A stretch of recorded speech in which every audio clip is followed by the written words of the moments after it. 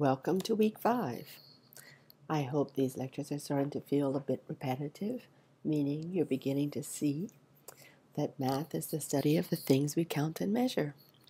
This week we'll focus a bit on measuring things that yield fractions instead of whole numbers.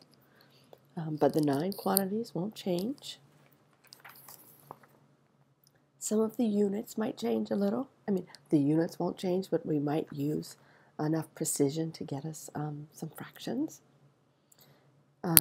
If we measure with larger units, we're more likely to need to look at parts. For instance, when we measured our calendar, it took 144 square inches, or we could call that 1 square foot. But if we had measured it in square yards, it would have taken 1/9 of a square yard. So the larger the unit, the more likely you are to have fractions as your measurements. So let's try a couple more. We measured our strawberries in grams and ounces, and we said there were 370 grams. If we had measured in kilograms, we'd have had 370 thousandths of a kilogram. Again, we measured when we measured our strawberries in ounces, we got 15 ounces. If we had measured in pounds, if we had literally put it on a pound scale, it would have read 15/16 of a pound. And then when we counted our money, we had 144 pennies. If we had counted them in dollars, we'd have had $1.44, or $1.44 of another dollar. And finally, we measured the height of our shelves, and we got 245 millimeters.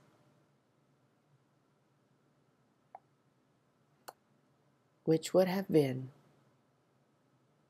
24 5/10 centimeters, or 24.5 centimeters, and 245 thousandths of an entire meter. So some part of an entire meter.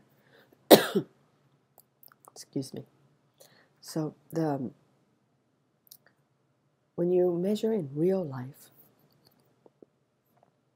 there'll be reasons why you choose one unit or a different unit. And it might be because you're buying fuel and they sell it in gallons in America or in liters in Canada. But when you're measuring in class, you can choose really to end up with fractions or decimals or whole numbers or big whole numbers by sort of manipulating the units you use. Your goal is by the end of 5th grade that the students are familiar with all the different units, and so it makes sense to use some larger units when you're doing fractions and decimals, and smaller units when you're doing whole numbers. Now let's see. When we measure, whether we measure in units that yield whole numbers or fractions or decimals, we're still going to ask the same kinds of questions. We're going to put things together, combine them and compare them, and ask the same questions to get our answers, to solve our problems. And when we measure things in multiples, it doesn't matter if we get whole numbers or fractions. We're still going to end up asking the same questions to talk about multiples or groups of them for our multiplication and division problems. So let's get a little bit specific about measuring and working problems with fractions. So remember the weight. The strawberries in the basket weigh 15/16 of a pound instead of ounces, and the basket weighed 2/16 of a pound. And we asked, how much do the strawberries weigh? So let's see. 16 ounces is 1 pound. So 1 pound is where you see the 16. And so you can see 2/16 of a pound, 4/16 of a pound, 6/16 of a pound. Look between the 6 and the 8. Can you see 7/16 of a pound? Look between the 6 and the 7. Can you see 6.5/16 of a pound? Or you could break the pound into 32 pieces.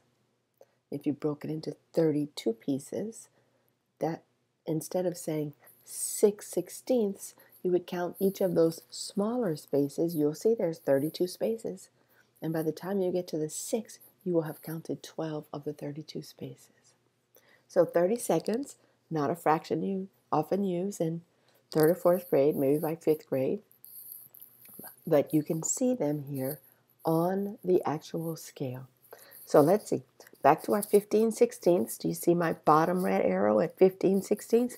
The reason that's kind of thick is because that's where the strawberries are on the scale, and that's the scale marker saying it's at 15/16 of a pound.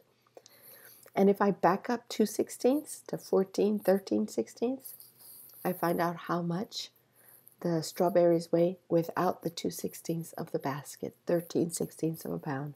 And my subtraction sign for the difference between still works with fractions. Remember my area. If I have 4 calendar pages with 1/9 of a square yard covering each one, how many square yards will it take to cover all 4 pages? Well, suppose I want to put all the calendar pages for the whole year. Oops, here's a second question. Suppose I want to put all the calendar pages for the whole year. Then I would have 1/9 of a square yard times all 12 pages, right? So 12 times 1/9. So here we go. On the right, you'll see my yellow square yard. Pretend that's a square yard. Obviously, a square yard would not fit on my page, so I had to scale it down. But you can easily make one with bulletin board paper, a square yard. And you could break it into 9 pieces and call each one 1/9 of a square yard.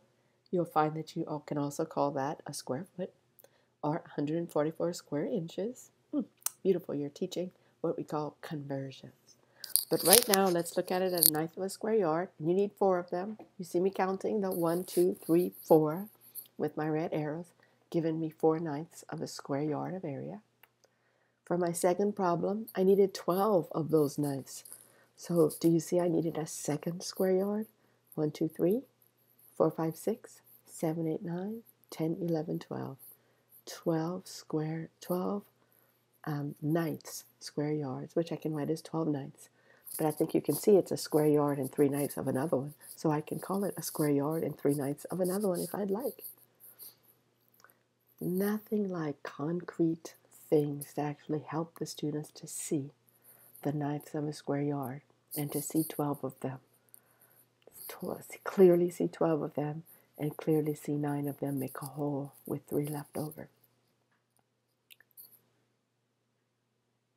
All right, let's meet a few more units that lend themselves to fractions.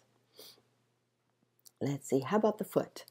If we divide the foot into 2 pieces, we can call each one 1/2, and we can write it 1 divided by 2, or 1 fraction line 2, or 1 cut into 2 pieces, 1/2.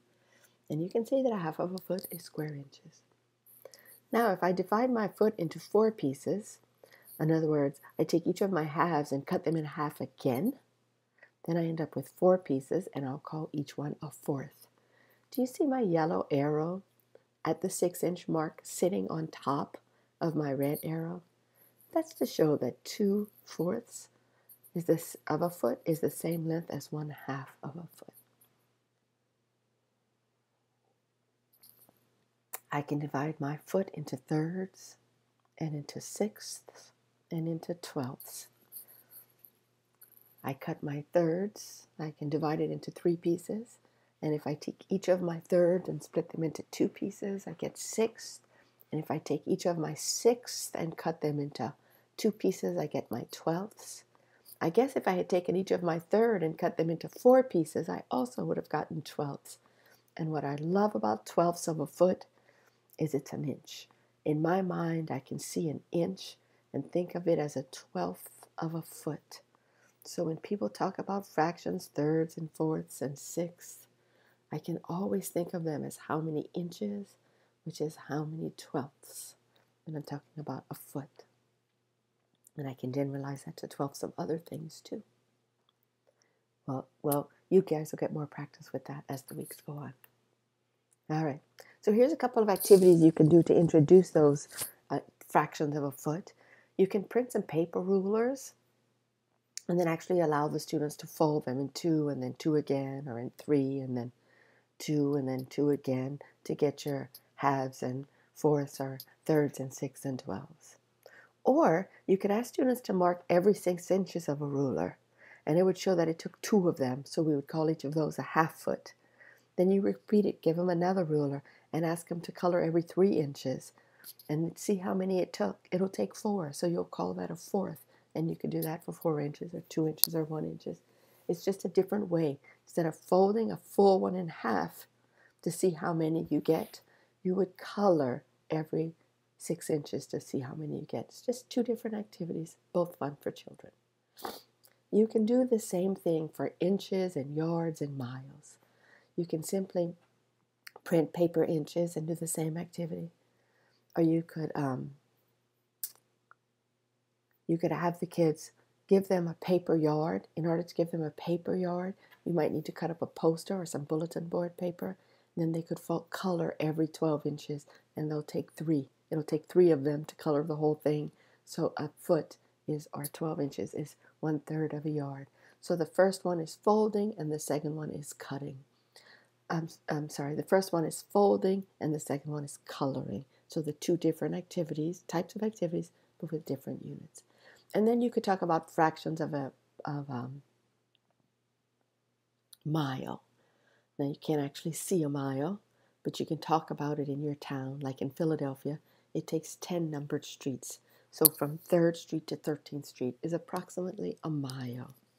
And you could talk about, since that's 10 blocks, you could talk about 1/10 of a mile if you wanted. So you'd use the same language, but you won't be able to see it or fold it or color it. You'll only be able to talk about it. And that's why it's important that you do the smaller units first, so that you have the language to talk about it. All right, you might want to draw some models. So for a foot, or an inch even, you might use a rectangle that resembles the ruler for your foot or for your inch. You can use a horizontal number line for distances. That's a beautiful one. And you can just draw a line as long as a foot, start to mark it up. And then you could use narrative sentences and number sentences for your work. So your narrative sentences would look like my computer screen measured 13.5 inches. That's what I call the first sentence of every word problem. So please write a narrative sentence every time you measure something. And then number sentences are more interesting when you start to add 2 of them. So when you write the height of my computer screen is 7 3/4 inches, and the width of my computer keyboard is 9 1/4 inches. If I lie them out next to each other, they would weigh plop inches, and you could add those. And so you could write those narrative sentences, and then you could write the number sentences. 7 3/4 plus 9 1/4 equal 16 4/4. You might call that 17 inches. All right, let's meet some more units of volume. When you look at the gallon, see my picture of the gallon, it has the red cover in it. Then you could have a 1/2 a gallon, a 1/4 a gallon, an 1/8 of a gallon, and a 1/16 of a gallon. A 1/2 a gallon we call a gallon, a 1/4 of a gallon we call a quart, an 1/8 of a gallon we call a pint, and a 1/16 of a gallon we call a cup. Again, you can take a gallon of water and fill a bunch of pints. You'll see it takes 8 of them. Or you can take the pint container and start to fill the gallon, and you will see it takes 8 of them to fill it up. We have cups. They also measure volume. And then we have 1/2 cups and 1/3 cups and 1/4 cups and 1/8 cups. And we even have a 1/16 of a cup. It's called an ounce, I believe. And then we have tablespoons. We have 1/2 tablespoons. We have 1/3 of a tablespoon, but that's a teaspoon, so we just call it a teaspoon. We have 1/2 of teaspoons, 1/3s, 4ths, and 1/8s. I think you've probably seen all of these in your kitchen. They make beautiful, beautiful measuring instruments in your classroom. I think I already mentioned you could fill a gallon with an unmarked 1/2 gallon or an unmarked pint container, and you'd see it take 8. And so you would call it 1/8. You could fill a cup with unmarked 1/2 cups or unmarked 1/3 cups and see how many it takes. And then you can fill the measuring cup by repeatedly filling it with, like, say, teaspoons or tablespoons. I'm sorry for the double periods everywhere. I'll fix that for next semester. So again, physical, concrete activities with volume to introduce the fractions. Third graders love this stuff. So much more fun than looking at those funny symbols in the textbook and not quite knowing what they mean. When you model volume, you might model it with rectangles, but those rectangles shouldn't look like a ruler now. They should look like a gallon container or look like a cup container or a spoon. Vertical number lines work well because you'll see those vertical number lines right on the side of a gallon or a cup measuring utensil. Yeah. Narrative sentences and number sentences as always. All right, how about an hour?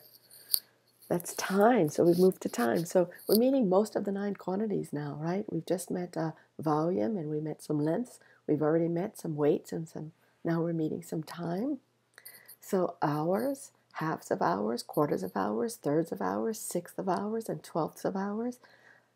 You might not know those off the top of your head, past a half and a quarter, but you could figure out a third and a sixth and a twelfth of an hour pretty quickly by splitting the hour, the 60 minutes, in halves and halves and halves again for eighths, or thirds and halves again for your thirds and sixths and twelfths. Or, that's what my first one says. Or you can ask the students to color every 30 minutes or and see how many it takes. Color every 15 minutes, color every 20 minutes, color every 10 minutes, or color every 5 minutes. You're going to change colors every time you do 5 minutes, every time you do 10 minutes. Count how many it takes, and that becomes your fraction. I bet some of you have never thought about twelfths and sixths and thirds of hours, so it might be a nice one for you to play around with. How would you model an hour or fractions of an hour? Clearly with a circle. How could you choose anything else? The nice thing is students can learn that a 5-minute slice, right, from between the 0 and the 1, that's a 5-minute, not a slice. Yeah, you call it a slice or a wedge. That 5 minutes is a 12th. Another good 12th besides the inch. Yeah. And then narrative sentences and number sentences as always. Oh my. How about a circle? A circle, when we measure a circle, we say it's 360 degrees. If you cut it in half, it's 180 degrees. Cut it in a fourth or a quarter, it's 90 degrees. And we talk a lot about 180 degree angles and 90 degree angles in geometry. We also talk about 45 degree angles, 30 degree angles, 15 degree angles. I should have put 10 degrees in here. I don't know why I didn't. I guess because it would be 1/36th of a circle, and that's hardly a fraction we use, but we could in elementary school. And it would be sort of from the 80 to the 90, each of those angles on the protractor later. Yeah. So can you imagine folding these? Folding them, folding them, folding them, folding them? Or could you imagine coloring 30 degrees, coloring 30 degrees, coloring 30 degrees, counting them up? Both of those activities would work for fractions. And those are described here if you want to pause and read in detail. Obviously, you'd use a circle to model a circle. Yeah, but you're introducing, each of those 30-degree wedges will be an angle, so you're introducing angles. I think that's unnecessary in 3rd grade, but by 4th and 5th grade, depending on what state you live in, what the standards ask for, but by 4th or 5th grade in every state, I think you're using circles. All right. So the 9 quantities, they never change, do they? We're measuring new things, but the 9 quantities never change.